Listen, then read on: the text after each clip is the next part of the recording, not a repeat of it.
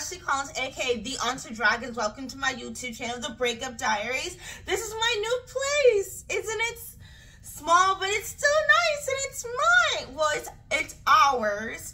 I mean, we'll see how long this lasts. My boyfriend is getting on my nerves so fucking badly, and I know that what you're thinking, oh, that's what relationships are all about, but it's also like, it's like if I committed murder and I explained it to the cops, I feel like they'd be like, oh yeah, I see why you did it. But I'm not gonna murder him though. Don't flag me, YouTube, unless, even though I'm flagged on everything else. Okay. For a good time, call Horace's mom. What does that mean? That means that since even Roman times, not like Rome doesn't exist anymore, but even back way back in the day, we insulted each other in order to entice each other, right? And like I was saying, Romans would do it in order to engage their enemies, right? Why am I saying that? I'm saying that because I've been pondering a lot lately, the past couple of days, especially since I've been unemployed. When did social media get psychotic? I'm sure we all remember MySpace, right? And how important it was to be in your friend's top 10, right? And if you weren't in their top 10, it's like, are you really my friend in real life? And I remember, oh God, I'm not gonna say how old I am, but I remember being so confused as to why is that important, because I'm still talking to you in real life. Why is that so important to you that you're in my top 10? We've always had trolls, and the trolling was intentional, and like I said, it was intentional because it was to engage your enemy. And for some reason, we think that everyone is our enemy online, which is very confusing because you won't engage them in real life.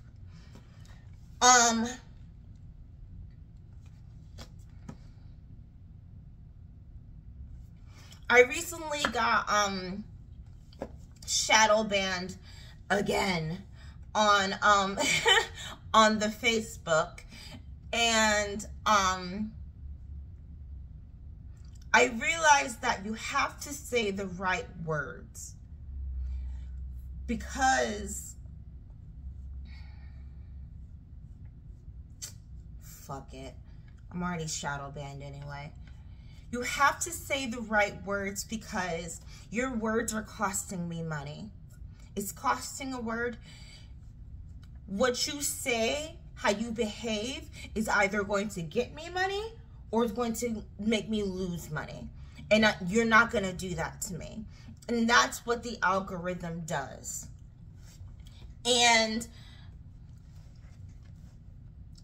like I said, I've been pondering lately a lot. When did social media become a home for the mentally unwell?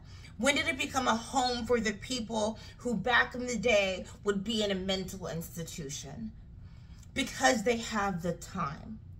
So time plus the algorithm equals you're making me money, so I'm going to keep boosting your attention. Or the people who are logical, the normies, I don't know who I got that from, but the normies, you're costing me money, so I'm gonna make sure that you get less and less attention. Sorry, I agree with you, but I need to make money because I need to eat. Does that make sense?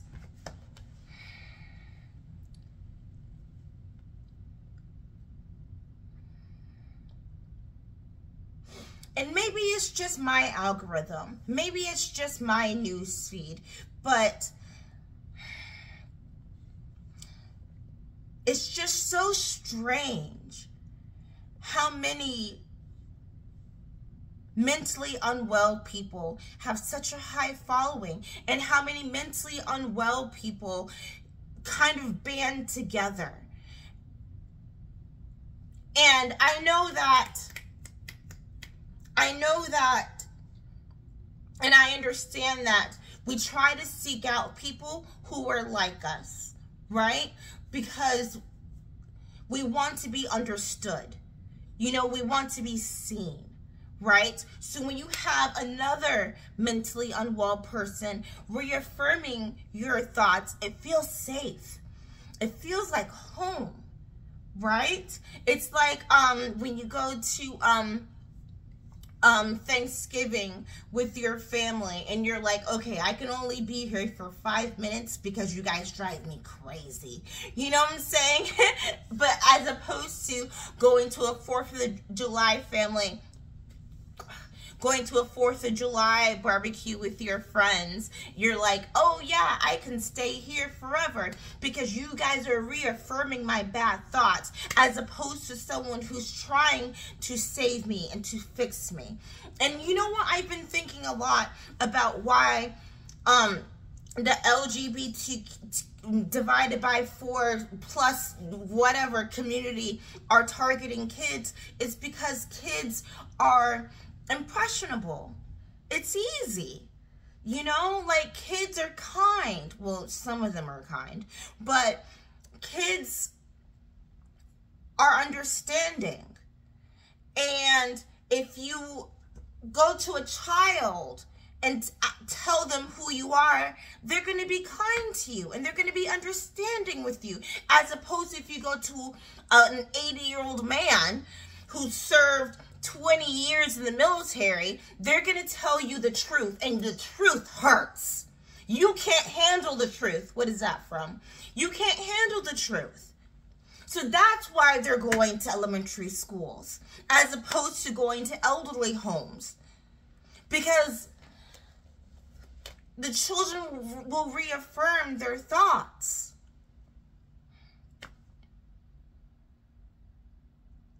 And like I said in previous videos, the perverts are going to take advantage of that.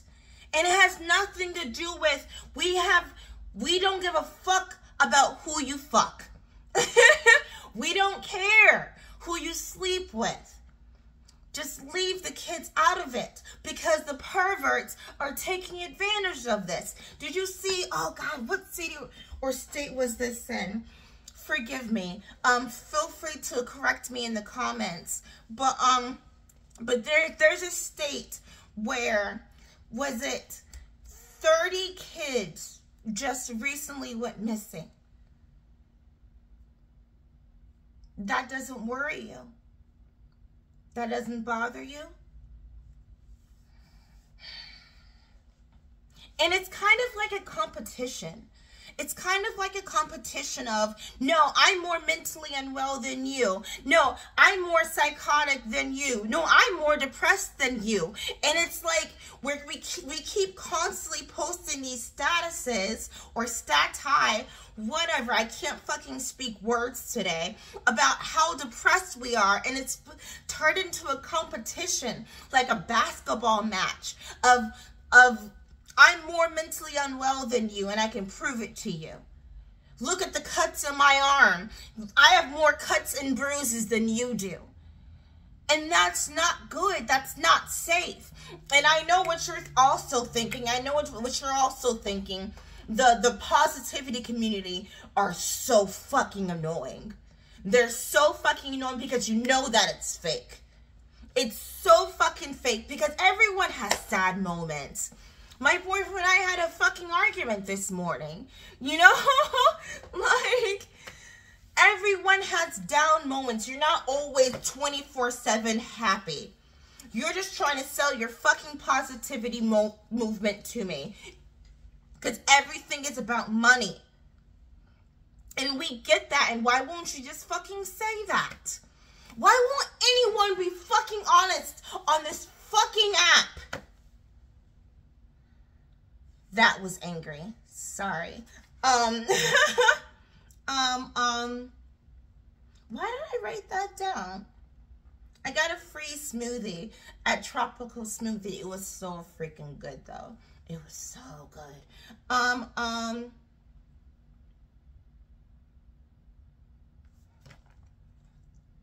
The selfies are very strange. Taking a random photo of yourself and posting it. I don't understand it. It's like, oh, especially like, this is gonna sound so hypocritical, but especially like the half nude photos, you know, girls in their underwear or guys in their fucking jock straps. Why wouldn't you just send that to your boyfriend or girlfriend, the person that you're dating? Why do you want the whole world to see that? Why is that necessary? Like I said, it's kind of like a competition. It's like hip hop artists who like pose, you know, for their albums. It's like, just make a good song. Just create a good product. We don't need to see that. It's one of the things my boyfriend and I have thought about is I'm trying to get to know our neighbors. That's just something I do with everywhere that I move to, because I love to talk to people, and if you know me in real life, you know that. We went out the other night to the local bar, and I was talking to the couple next to us, and my boyfriend was like, I wish you wouldn't do that. I'm like, what, not talk to people? Like, it's so easy to yell at a stranger online, but you're so scared to talk to Sally Sue downstairs. That makes no sense. That makes no sense to me. And I know that what you're saying, what if they kidnap me and sex traffic me? What are the odds of that happening to you? You can't complain that you're lonely and you're sad, but you won't talk to your neighbor. I don't know. I love talking to people in real life.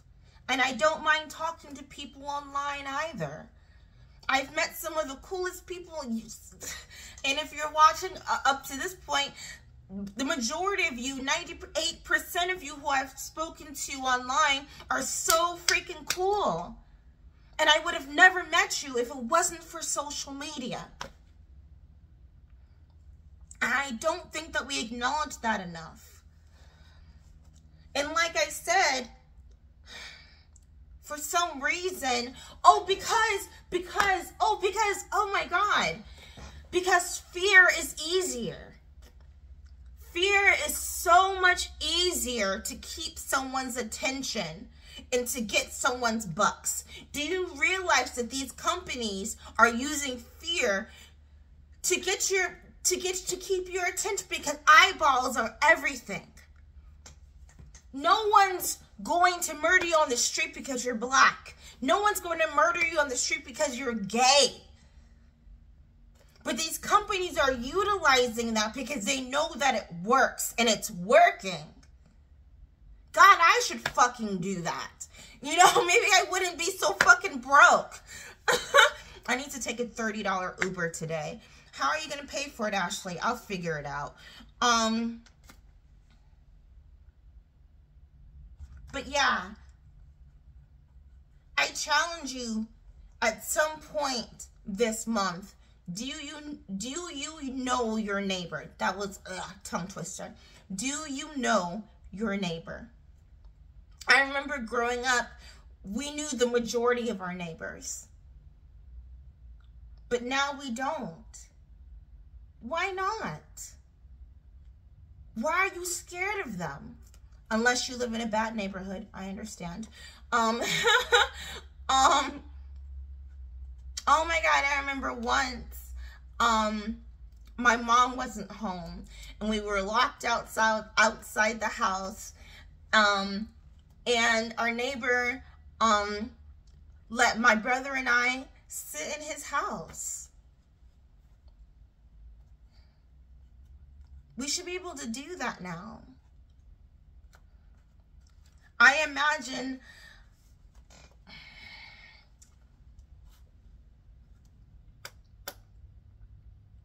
okay, let me move on. Mental illness has become the norm. And if you're not mentally ill, then I don't want to talk to you and I don't want to hang out with you. And that's sad. That's so sad that it's become like a competition. How can I get and keep your attention? By bragging about my depression and making you afraid. By telling you that America hates you. That America doesn't want you here.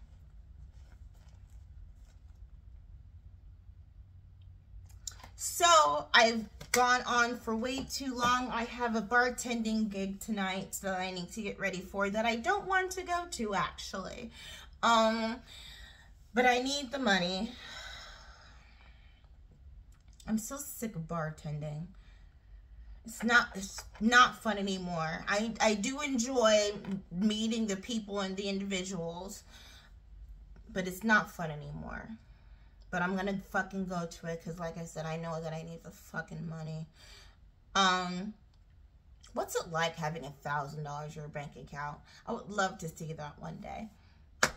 What's the solution to all of this psychotic behavior online? Ignore it. Ignore them. And I know that I'm guilty of engaging people, but the more attention that you give them, the more the algorithm is gonna boost their posts, the more that they're gonna post as well. Just ignore them. Just use social media for fun. Be funny. Laugh. When was the last time that you laughed at yourself? I felt walking up the stairs the other day, and of course I cursed, but I laughed as well. Oh my God, I was walking in the rain yesterday, and of course I was cursing like a fucking sailor. But when I got home, I laughed. Laugh at yourself. Laugh at yourself, because not everything has to be dramatic. Your life isn't a movie, and I'm sorry if that hurts your feelings. We'd all love our life to be turned into a film, but it's not.